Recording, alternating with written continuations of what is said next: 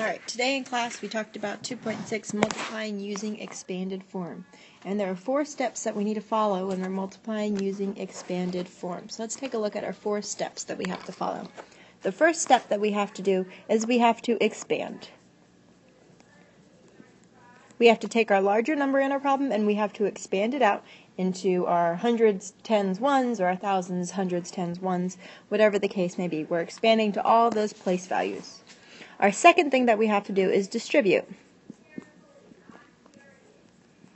We're taking our smaller number on the outside and distributing it to all of our numbers on the inside.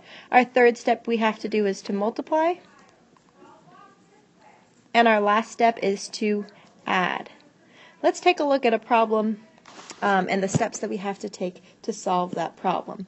So here is our problem. Let's take a look at 4 times 536.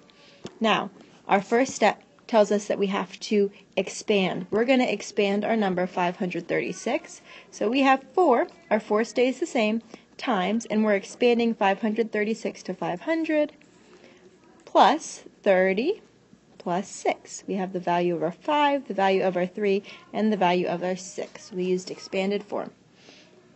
Our second step is for us to distribute. We have to take our 4 and distribute it to our 500, to our 30, and to our 6. So it looks something like this. 4 times 500 plus 4 times 30 plus 4 times 6. Now our next step is to multiply. So that's step number 3. I'm going to multiply all of these little branches. So I'm going to have my little carrots like we talked about in class. Cross out 2 zeros there. 4 times 5 is 20. Add those back in and I get 2,000. Plus, cross 1 0 out there and I get 12 and I add it back and get 120. And then 24. And my final step, step number 4, is to add. Now when I add, I have to be very careful to make sure that I line up all of my digits so that I don't make any silly mistakes when I'm adding. So I'm going to have 2,000, 120, and 24, and I'm going to add down, and I get 4 there, another 4 here, a 1 and a 2, and that is my final answer. Pretty simple. So I make my really big carrot, and I have 2,144 as my answer, following all 4 of my steps. Let's take a look at one more problem. Remember, it's super important that you follow all 4 of your steps.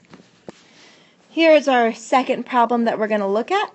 Let's try 6 times 2,753. Now, step number 1 told us we have to expand. So we're going to expand our number 2,753. When we expand it, we get 2,000 plus 700 plus 50 plus 3. Our next step, step number 2,